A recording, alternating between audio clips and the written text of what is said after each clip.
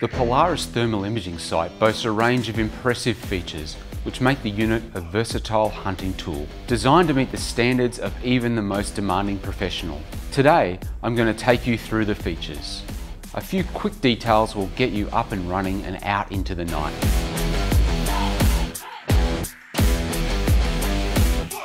Looking at the sight, you can see the lens cap, objective lens, objective focus ring, and eyepiece with its focus. All Polaris models come with 2 rubber eye cups, which are easily removable. To permanently fix them, carefully use a drop of superglue here and here.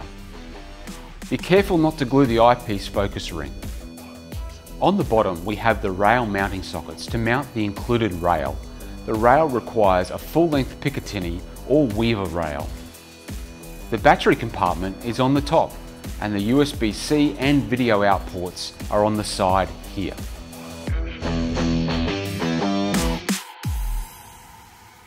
On the other side is the one-touch button, which you'll use to control every aspect of the unit. The one-touch button greatly reduces the chances of pressing the wrong button at night, which is very common with other devices. This also improves ease of operation with gloves during colder conditions. Each direction, up, down, left, right, and middle, triggers a different function. A short press and a long press of any direction will deliver a different function. In this way, you can access 10 different functions quickly. You will love this feature.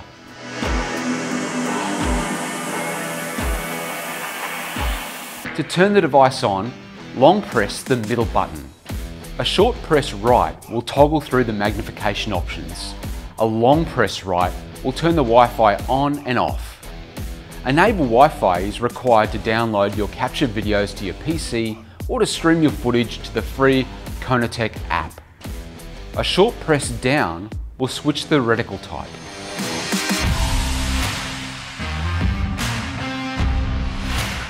Polaris R models are equipped with a Stadiametric Rangefinder, which allows the user to estimate approximate distance to an animal of known size.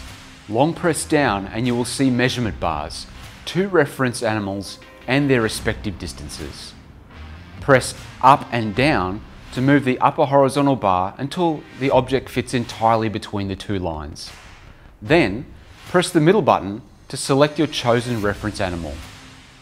The distance to the object will now display in the status bar, and if you have saved 3 different zeroing distances in the profile, you will see a yellow crosshair on your reticle suggesting the aiming point accordingly.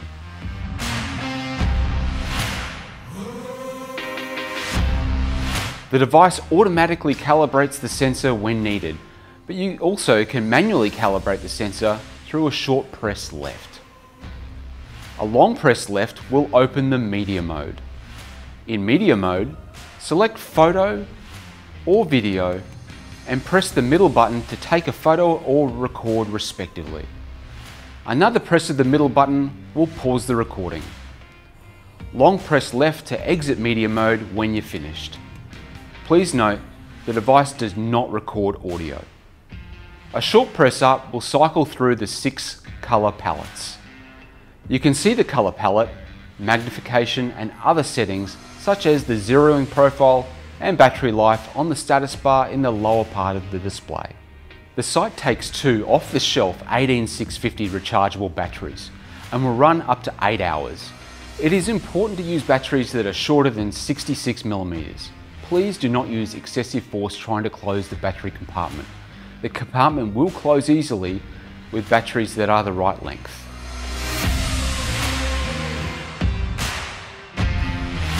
A long press up opens the main menu.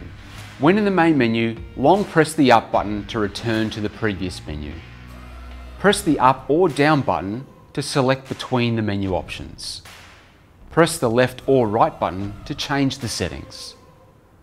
First is the calibration settings, in which you can manually calibrate the sensor, repair pixels, or set the auto calibration to on or off. Jumping back, the display modes are preset image settings.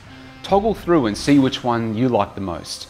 However, we recommend using option D User Mode in order to be able to change the display settings. Here, change the OLED brightness, contrast, sharpness and image brightness based on your current environment to get the best image quality. When under A, B or C display modes, you can only adjust the OLED brightness.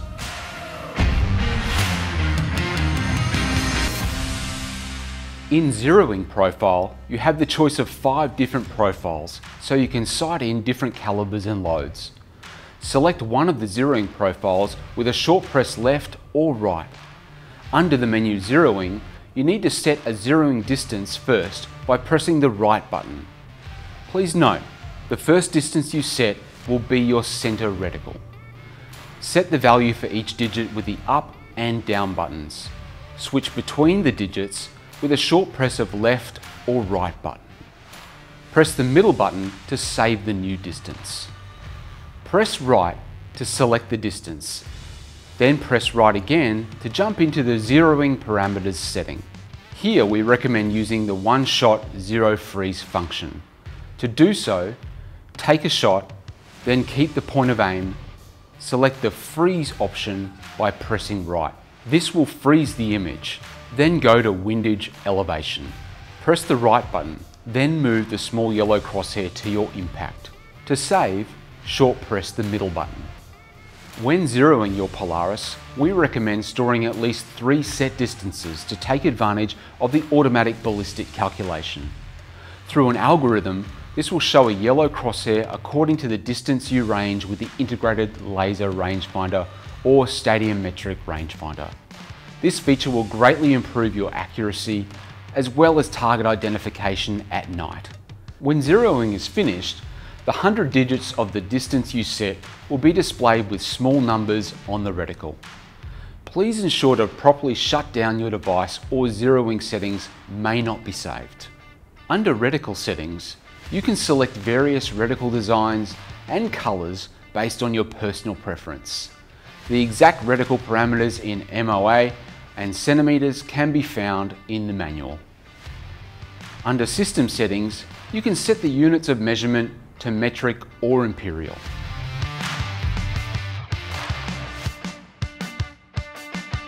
When mounting your Polaris, use at least 2 screws to mount the rail to the device, ensuring the quick release levers are tensioned enough. This is a must for high caliber recoil. With the levers open, tighten the screw on the opposite side so there is enough tension on the levers that you can't open them again without some force. We also recommend you overlap the levers for less chance of them opening again. If properly mounted, the sight will return to 0.